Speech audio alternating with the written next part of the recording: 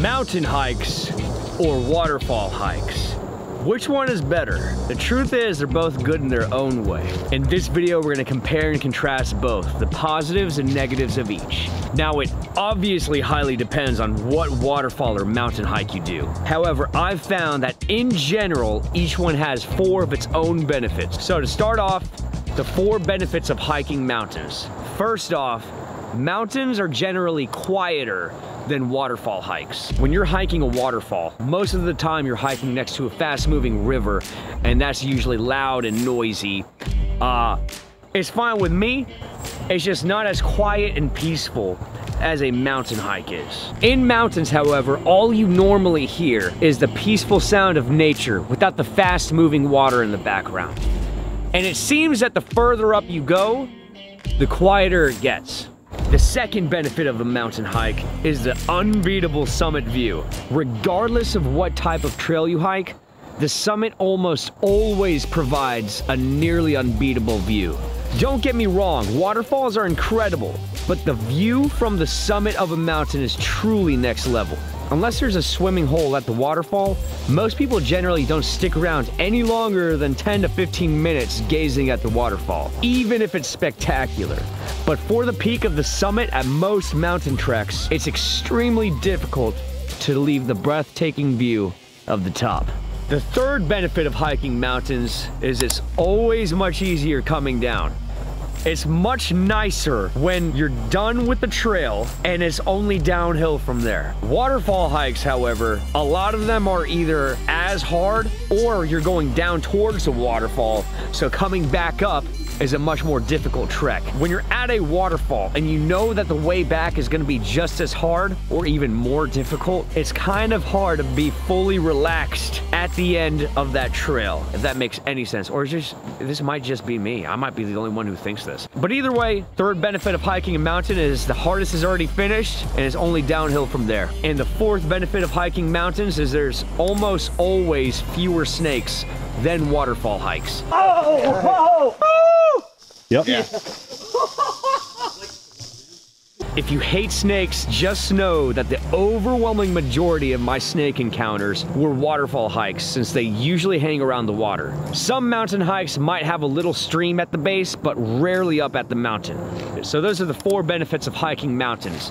They're quieter and more peaceful because there's not running water. The summit view, which is unbeatable. The hardest is finished when you're at the top, so coming down is easy, and less snakes. And I don't know if you care about that benefit or not. Some people do, a lot of people do. And next, here are the 4 benefits that I have found from walking on waterfall trails. First one are swimming holes and playing within the falls. Many waterfall hikes have either a swimming hole or give you the ability to play within or around the falls. Some even have a rope swing. Especially if you love playing in the water in the summertime, most waterfall hikes give you the option, where mountain hikes definitely do not. If you haven't swum in a natural swimming hole or cove near a waterfall, there's something about it that's so much more enjoyable and rewarding than a standard swimming pool. The second benefit of waterfall hikes, they usually have more split-off trails that lead to unique areas or landmarks. If you watch our videos, you'll know what we mean by landmarks. So many mountain trails do have split-offs that lead to cool landmarks. But in general, waterfall trails usually provide more split-offs that either lead to unique landmarks, hidden coves, or mini waterfalls. Therefore, if you want to explore a little bit more than just a standard path of the hike, there are generally more split-off trails that you will find on waterfall hikes.